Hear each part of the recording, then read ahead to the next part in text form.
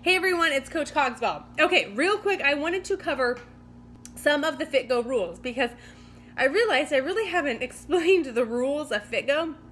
We just kind of jumped into it, and I apologize for that. I've never done FitGo before, so I'm kind of learning with you guys, but so far I'm loving the engagement, so I definitely want to keep it going, and even keep it going month after month. So, first and foremost, the most important rule you guys have to know is you are 100% in charge of keeping track of your FitGo. I am not keeping track of anybody's FitGo.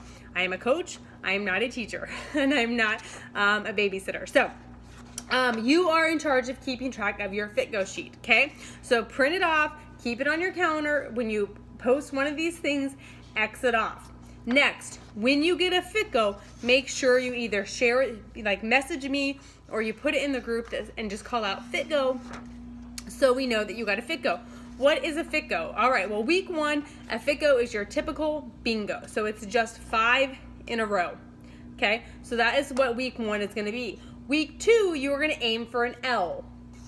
So you're gonna go either this way or this way, all right? You can keep week one's posts and X's for week two. So if week one, you get a FitGo here, then week two, to complete your L, you can go across the bottom. Week three is gonna be an X. Once again, you can keep the same sheet the entire month. And then week four, you're going for a blackout, all right? The contest each week will run Sunday morning through Saturday night.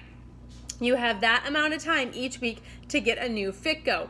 Once you get a FitGo, let me know or post it in the group. Your name will then go into a drawing for every Sunday morning. So everyone who gets a FitGo for the week gets put into a drawing on Sunday morning for a prize.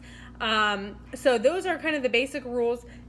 You're in charge of your own. You can keep using the same sheet week after week. We will run Sunday morning through Saturday night.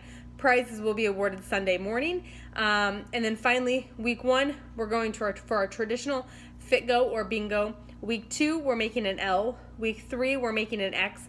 And week four, we're doing a blackout. All right, guys? So if you have any other questions, let me know. But I just wanted to make sure that I clarified that for you guys. You're doing an outstanding job filling these squares, but I just want to make sure that you guys are keeping track of them because I'm trusting that you guys are all going to be honest with me, and if you get a FitGo, I'm not going to go back through and check it because we're all grown adults and I trust you, but I just wanted to make sure everybody understood the rules so we can play it. So have a fantastic day, guys, and we will talk to y'all soon. Bye-bye.